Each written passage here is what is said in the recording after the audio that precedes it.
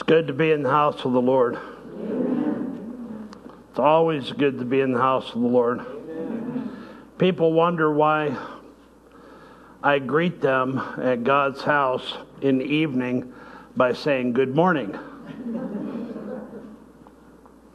And it's because it's always like a brand new day whenever we're in the house of God, whatever time of the day it is. If you turn with me to Luke chapter 15, verses 1 through 7, going to be speaking about seeking the lost. Then drew near unto him all the publicans and sinners for to hear him.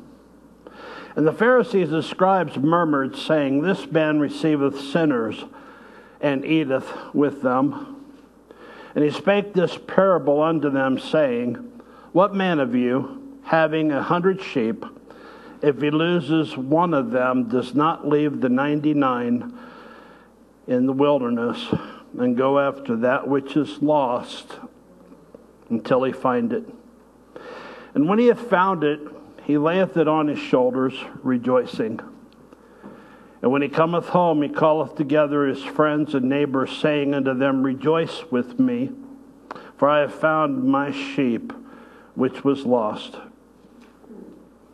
I say unto you that likewise joy shall be in heaven over one sinner that repenteth, more than over 99 just persons which need no repentance.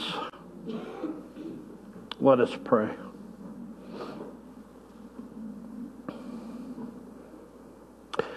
Father, you are God.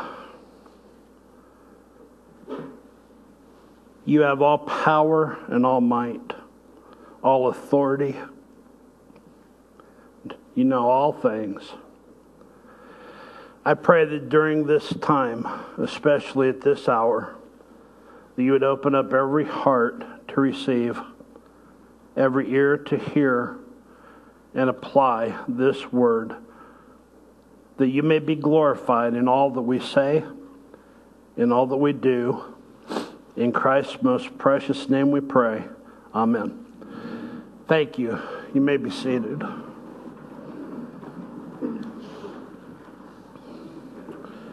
The context we're looking at today, as we've been going through and preaching the Gospel of Luke a verse at a time, Jesus has just concluded his teaching on what it means to be a disciple of his.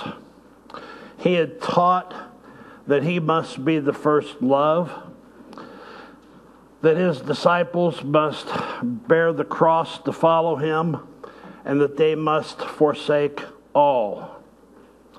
He had given a very tough message. He had not stooped to tickle anyone's ear.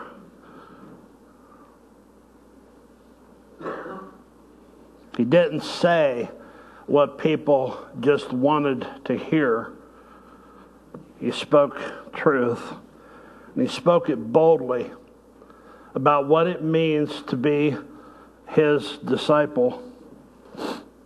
It's interesting to see that at the end of Luke 35, at the end of that teaching that Jesus gave about being his disciple, he said, He that hath ears to hear, let him hear. Well, you're probably wondering, what does that mean? He that has ears to hear, let him hear. Well, it means this. It means that he knew that there would be people in the crowd that would have spiritual ears to hear and understand what he was teaching. And at the same time, there would be those in the crowd that did not have the spiritual insight, the spiritual ears to hear what he had to say. There are three groups of people mentioned here. We could really split them down to two. But it's mentioned that there are scribes, there are Pharisees, there are publicans, there are sinners. I know that sounds like four, But literally, publicans and sinners are one group. They're sinners. We would refer to them as unrighteous. And the scribes and the Pharisees is one group as well, because the scribes were mostly Pharisees. And so we have three people groups, really two.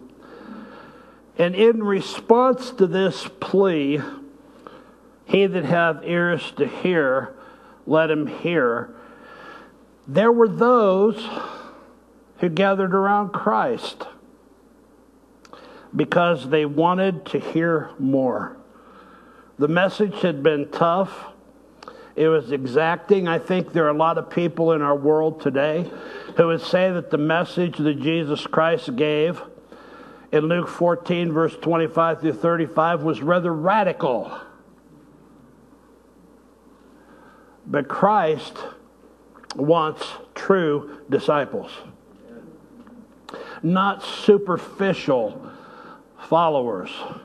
He wants dedicated people, committed to follow him all the way, to fight the fight, to keep the faith, to finish the course.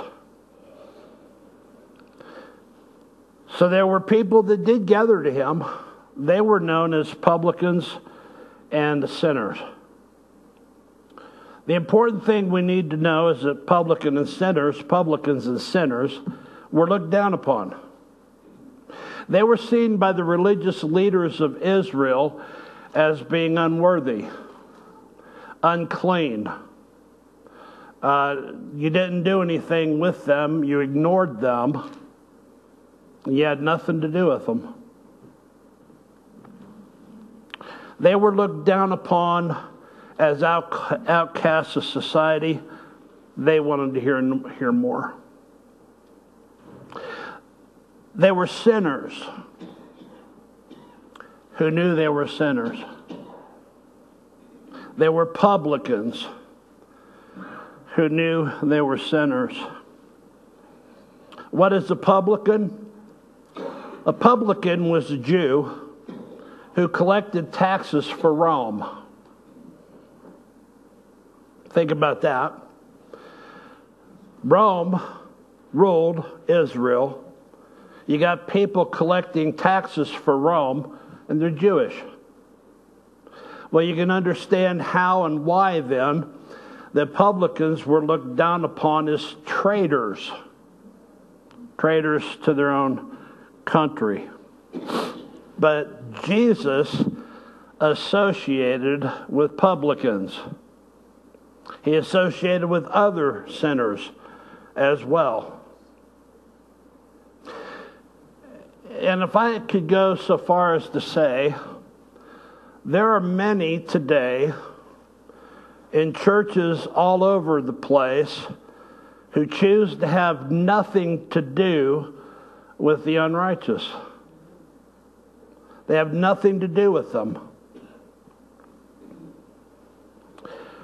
It's interesting to note that not only did Jesus associate with sinners and publicans in particular, but one of his own disciples was a publican. Let me say a former publican. From Luke chapter 5, verse 27 through 31, we see Jesus called a tax collector to be his disciple. And when he did, I want you to know that his disciples encountered the scorn of the Pharisees, the Jewish religious leaders. Jesus saw a publican named Levi sitting at the receipt of custom, and he said unto him, "Follow me." And Levi left all, rose up, and followed him. Well, it turns out that Levi made a great feast in his house for Christ and other publicans, other sinners to come and gather there. And they sat down with them. And the scribes and the Pharisees murmured against his disciples, saying, "Why do you eat and drink with publicans and sinners?" Jesus answering said unto them, They that are whole need not a physician, but they that are sick.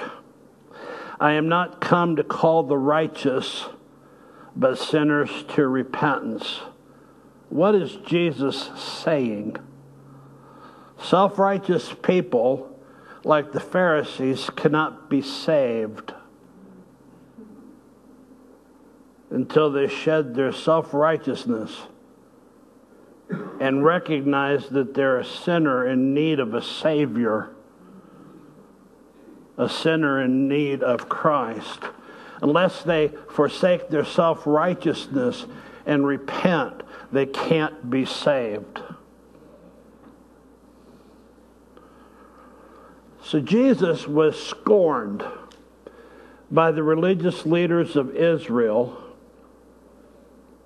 because he was a friend of publicans and sinners.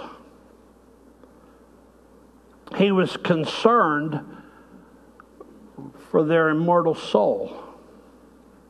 He cared for them. In Matthew 11, verse 18 and 19, Jesus speaks of his accusers. This is what his accusers said about him. For John came neither eating or drinking, and they say he has a devil. The Son of Man came eating and drinking, and they say, Behold, a glutton and a winebibber, a friend of publicans and sinners. Jesus was known as a friend of publicans and sinners.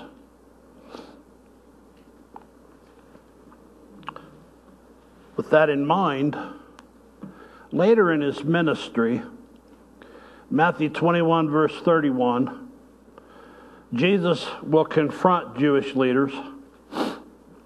This is what he'd say to them. Verily I say unto you that the publicans and harlots go into the kingdom of God before you. I want you to recognize what a shock that would be to the religious leaders of that day who think that they're right with God. They're self-righteous. They have no need to repent. Wow. Publicans and harlots go into the kingdom of God before you. For John came unto you in the way of righteousness, and ye believed him not. But the publicans and the harlots believed him. When they believed him, they paid heed to what John preached. But not the religious leaders of Israel. Publicans and sinners were drawn to Christ. And I want everybody to know why and how they were drawn to Christ. Because Jesus loved them. Jesus was concerned for their plight. Jesus wanted to see them get saved by placing their trust in him. They saw the love of Christ. Luke 7, verse 37 through 39 tells us about a woman, a sinner, who came seeking Christ because she noticed the difference. And behold, a woman in the city which was a sinner, when she knew that Jesus sat at meat in the Pharisee's house, brought an alabaster box of ointment and stood at his feet behind him weeping. And began to wash his feet with tears, and did wipe them with the hairs of her head, and kissed his feet and anointed them with the ointment. Now when the Pharisee which had bidden him saw it, he spake within himself. Listen carefully. This man, if he were a prophet, would have known who and what manner of woman this is that toucheth him, for she is a sinner. The Pharisee was so self-righteous, so full of himself, that he thought it even inappropriate to be in the presence of an unrighteous person. The Pharisee looked down upon people like that. They looked down upon Jesus for associating with them. So Jesus concludes his teaching on the cost of discipleship. There were some who heard what he said.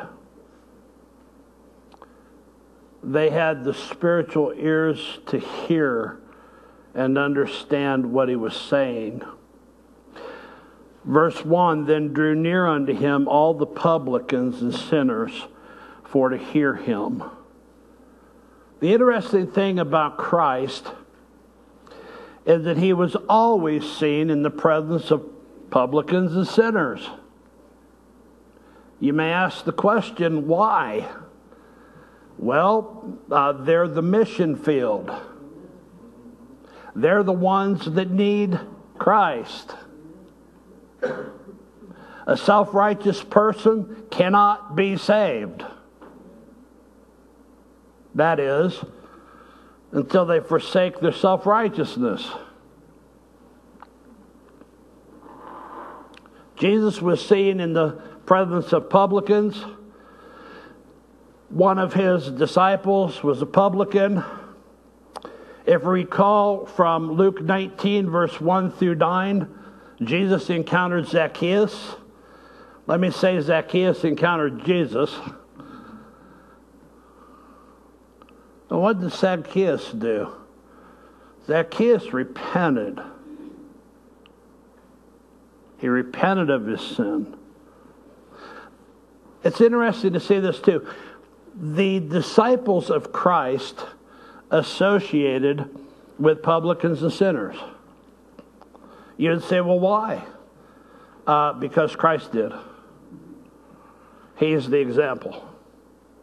They followed his example. And what we see here is, despite the stern nature of Christ's message, the publicans and sinners were drawn to him. While at the same time, Jewish religious leaders were outraged. It brings to bear a biblical principle that we all have to know. And it's written by the Apostle Paul. It said, not many wise men after the flesh are called. Not many mighty are called. Not many who are noble are called. But God hath chosen the foolish things of the world to confound the wise. And God hath chosen the weak things of the world to confound the things which are mighty. And the base things of the world and things which are despised hath God chosen. These people were despised by the majority of the population in Israel. They were despised by the Jewish religious leaders. And because of their leadership, they were despised by the majority.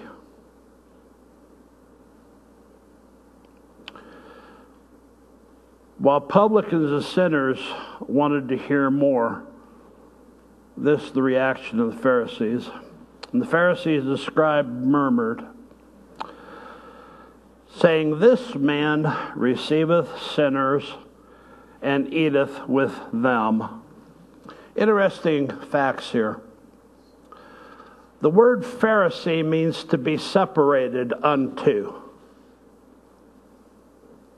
Well, the Pharisees were separated unto the law of God. They were supposed to be the guardians of God's law. And as guardians of God's law, they should have known that God wants people to repent and get right with God. Isaiah 52:7, how beautiful upon the mountains are the feet of him who brings good news. That one who proclaims peace, who brings good tidings of good things, who proclaims salvation. How beautiful are the feet of those who do that. As guardians of the law, they should have known this, instinctively, if you will. But rather than seeking to save the lost, the Pharisees held them in contempt because the Pharisees themselves were unsaved. What about the scribes? The scribes were doctors of the law. Most of the scribes were Pharisees themselves. They held to the Pharisaical traditions.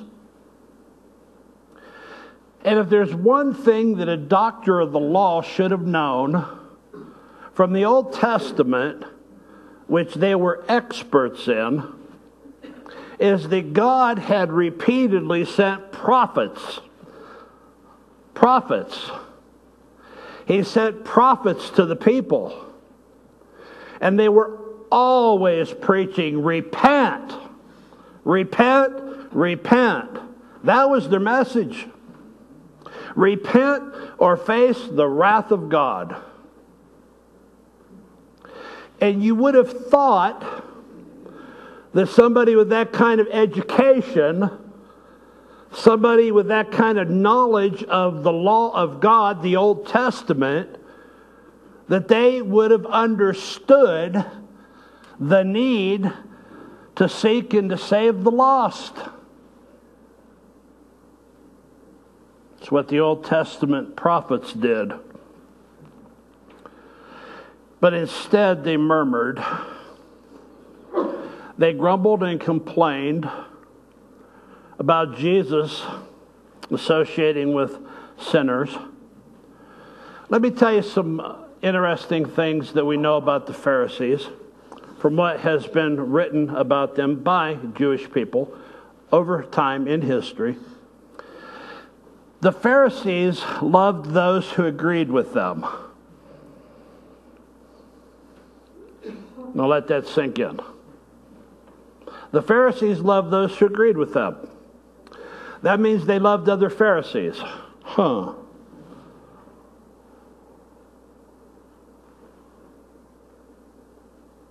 They had nothing to do with the Essenes, the separatists, another separatist group. They just kind of went off and stayed by themselves. They had nothing to do with the Zealots, those who sought freedom from Rome. Oh, they had nothing to do with the Sadducees. They had to work with them. They had no choice because they were in the Sanhedrin Council, but they didn't get along either.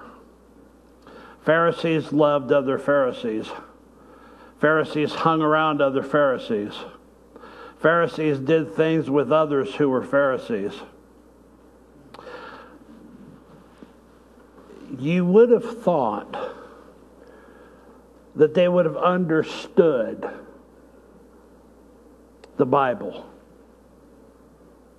given that they were masters of the law.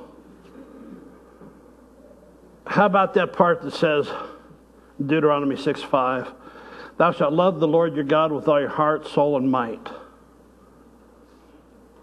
How about that part in Leviticus 19:18 that says, thou shalt love thy neighbor as thyself? And of course, they thought that their neighbor was the one who agreed with them on everything. Well, Jesus put that to rest in Luke chapter 10, verse 30 through 37, when he taught about the Good Samaritan. We've already been there. We've already preached on that months ago.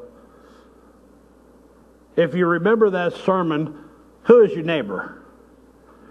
Everybody that's not you. Everybody that's not you, that's your neighbor.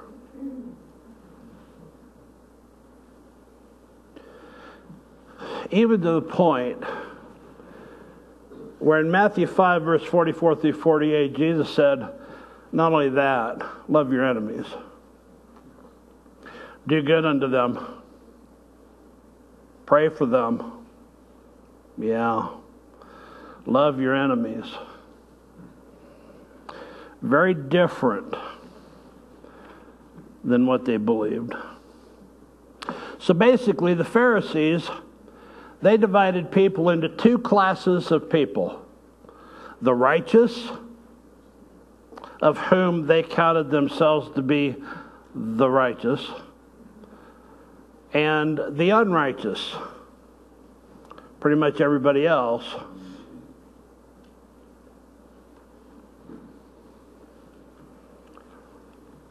And today, there are professing believers who do the same. They look at themselves like, I'm all that. And everybody else is below them, way down here. That was the attitude of these false religious leaders. So much to the point that from Jewish history we read that rabbis even refused to teach them the Word of God. Can you imagine something like that? The rabbis even refused to teach them the Word of God. Well, the question comes down to, how is somebody supposed to get right with God? Faith comes by hearing, Romans 10:17, and hearing by the Word of God. Well, how is somebody supposed to hear the Word of God if no one is sent to them? Romans 10:14. In order for somebody to hear the Word of God, they have to have somebody that takes the Word of God to them. This was totally contrary to what they did. I like what the Apostle Paul said about this. 1 Corinthians 9:20 through 22. Paul's testimony of taking the gospel to the people. Unto the Jews I became as a Jew, that I might gain the Jews. To them that are under the law, as under the law, that I might gain them that are under the law. To those who are without law, as without law, that I might gain them that are without law. Paul says, to the weak I became as weak, that I might gain the weak. I have made all things to all men, that I might by all means save some. Paul's testimony. He got it. He got it. In Luke 19:10, Jesus said, for the Son of Man is come to seek and to save that which was lost. That was the purpose of coming to this earth, to seek and to save that which was lost. And I want you to know that Jesus rejoices in the salvation of the lost. Amen. And the religious leaders, they have no interest at all. Because as we stated earlier, they themselves are lost. Matter of fact, in Matthew 15, verse 14, Jesus called them blind leaders, leading the blind. Look here in verse 3. Jesus resorts to teaching a parable. And he spake this parable unto them, saying, what man of you, having 100 sheep, if he loses one of them, doth not leave the 99 in the wilderness, and go after that which is lost, until he finds it? It's interesting, parables. What is a parable? A parable takes one truth and puts it beside another truth in order to illuminate that truth.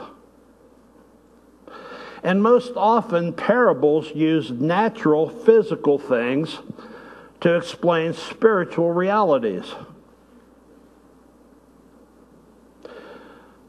An interesting side note here, given who Jesus is dealing with, scribes, Pharisees, publicans, and sinners who want to hear him, there were times when Christ used parables so that those who had no spiritual insight to truth, in other words, those who were void of truth, could not see the truth when it was presented to them. While at the same time, those who can perceive the truth would get it. From Matthew 13, 10 through 12, the disciples asked Jesus, "Why speakest thou unto them in parables?" He answered and said unto them, "Because it is given unto you to know the mysteries of the kingdom of heaven, but to them it is not given. For whosoever has, to him shall be given,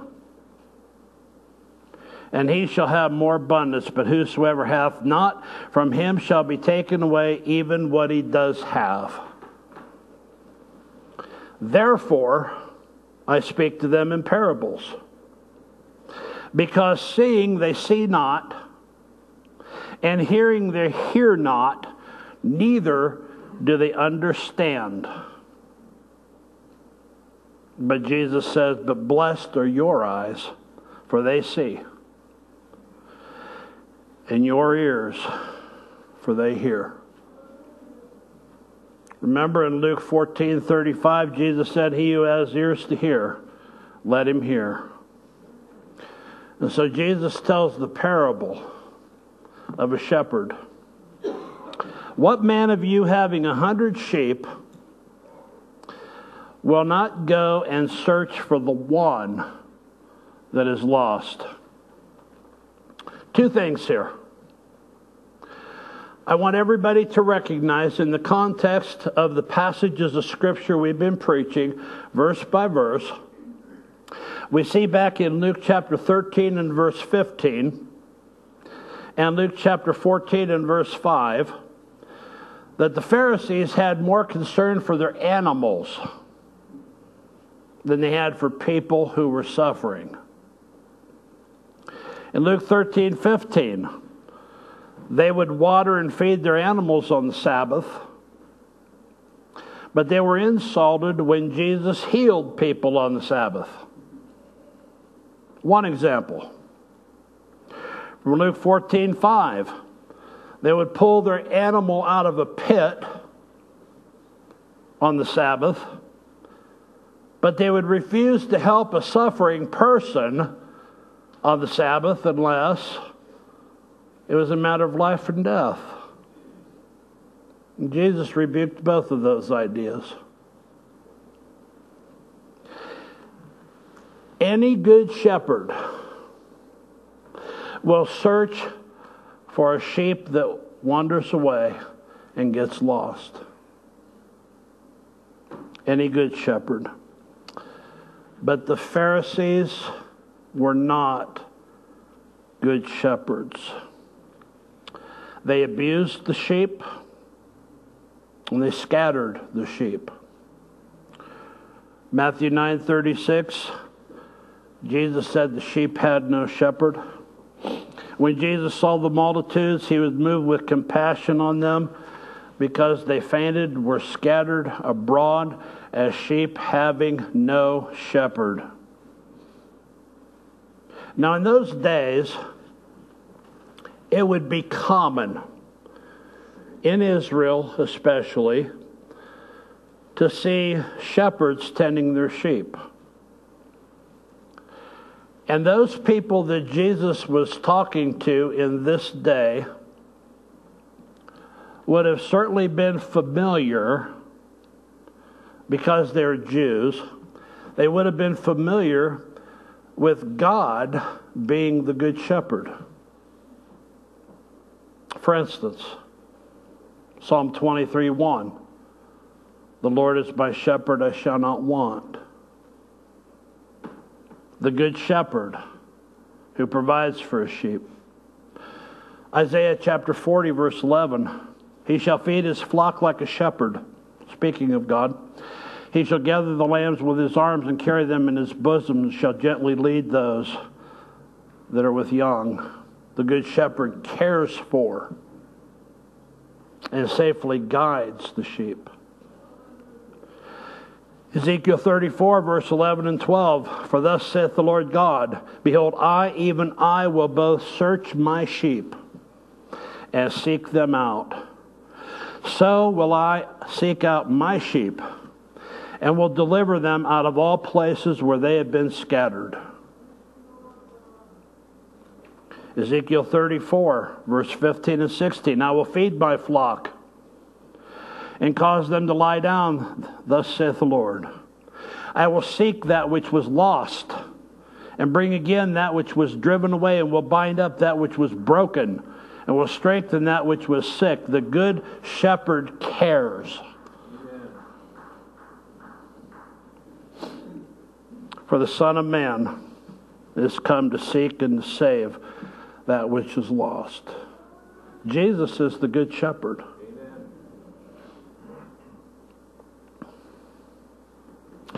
Jesus came to seek and to save that which was lost. You know, last week we had 2 people get baptized. We had 2 people get baptized last week. Praise God. It's time to rejoice. Because baptism is a public confession of an inner faith in Jesus Christ. Time to rejoice. Because heaven rejoices. It's time to celebrate. And this shepherd, verse 5, when he hath found it, he layeth it on his shoulders, rejoicing. And when he cometh home, he calleth together his friends and neighbors, saying unto them, rejoice with me, for I have found my sheep which was lost. For the shepherd searching for his lost sheep, once it's found, he takes the sheep and puts it over his shoulders. And he carries it home. He delivers it safely. That sheep that was formerly lost. Why does the shepherd rejoice? Because the sheep wasn't devoured. The sheep wasn't caught by a predator. Sheep had not perished. And notice the shepherd invites others to join in celebrating with him. Because the sheep was found by the shepherd who cares. I say unto you that likewise joy shall be in heaven over one sinner that repents, more than over 99 just persons which need no repentance. This is what a parable does. Remember, a parable takes physical things and puts them beside spiritual truth to illuminate spiritual truth. That's what a parable does. In the same manner in which the shepherd invites others to rejoice with him because he found his lost sheep, heaven rejoices over one sinner who repents. Praise God.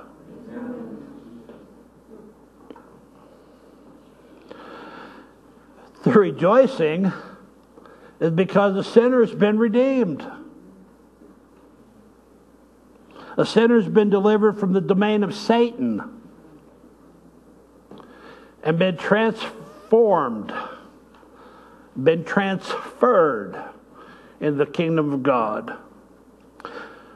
As Colossians 1:13 says, delivered from the power of darkness, translated into the kingdom of his dear Son. Joy in heaven over one sinner that repents. What does it mean to repent? Most important. Metanoeo in the Greek, it means to change your mind. Repentance is a change of mind. A conviction that someone has been traveling the wrong road and needs to go a different direction. Repentance is a change of mind. The results in a different direction. There's joy in heaven over one sinner that changes his mind about God, changes his mind about sin, changes his mind about judgment, and changes his mind about eternity.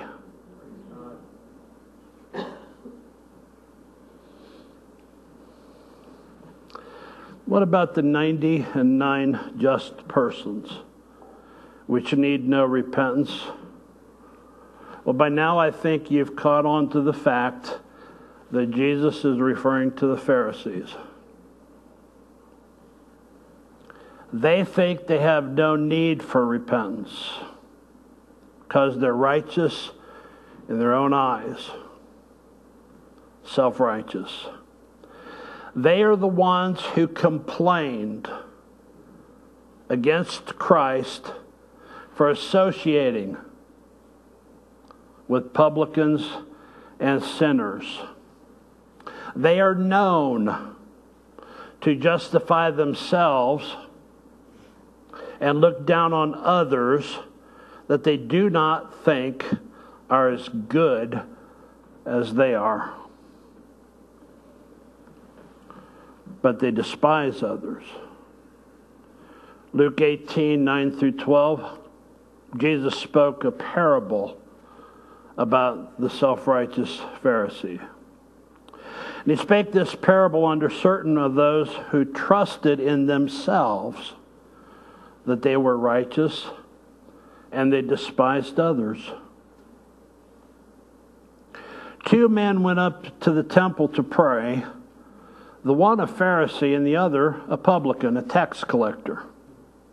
The Pharisee stood and prayed thus with himself, saying, God, I thank thee that I am not as other men are, extortioners, unjust, adulterers, or even as this publican over here. I fast twice in the week. I give tithes of all that I possess. What did the self-righteous Pharisee do?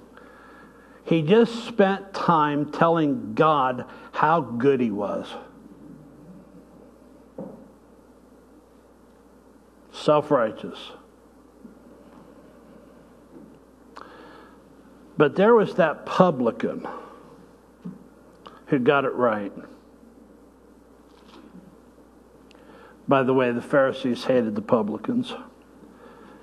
And the publican, standing afar off, would not so much as lift up his eyes into heaven, but smote among his breasts, saying, God, be merciful to me, a sinner. That's what it takes. Amen. I tell you, the words of Jesus here, I tell you, this man went down to his house justified rather than the other. For every one that exalteth himself shall be abased, that means put down, and he that humbleth himself shall be exalted. The Pharisees exalted themselves. Jesus just said that they shall be humbled one day. And the humbling will come from the wrath of God. You know, a good teacher is a teacher that is pleased with students who study diligently. Any teachers out here in the audience, in the congregation, will know what I'm talking about.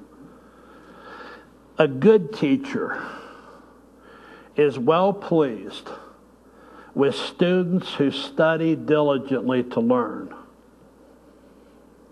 A good teacher is also very displeased with students who do not study at all because they think they know it all. Amen? The Pharisees thought they knew it all. They thought they had it all. But as a group, they were spiritually dead and headed for hell. So while heaven rejoices over the salvation of one sinner,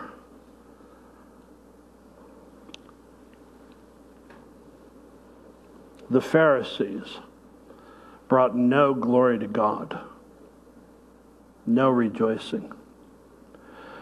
They're self-righteous. They don't see the need for Jesus.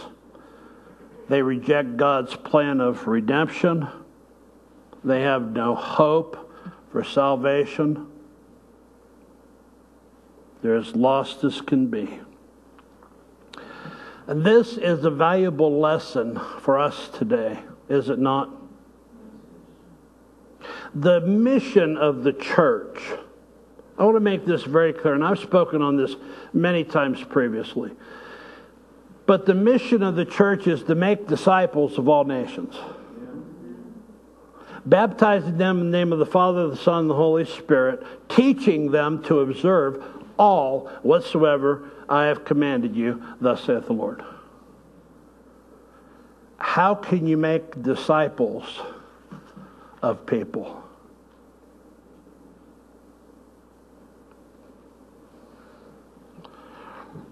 How can you go into all the world and make disciples without seeking for the lost sheep? Without sharing the Word of God? It's impossible without going to the lost. Jesus is the Good Shepherd who gave his life for the sheep. He rejoices over one sinner that gets saved. Because it was Jesus who, for the joy that was set before him, endured the cross, despised the shame, and is set down at the right hand of the throne of God this very day. Heaven rejoices over one sinner who gets saved. With every head bowed, with every eye closed, there's joy in heaven over the glory and the greatness of God's work of redemption through Jesus Christ. A self-righteous person cannot be saved until they recognize that their righteousness is nothing more than filthy rags. Jesus said, "He who has ears, let him hear." Has the Spirit spoken to your heart today?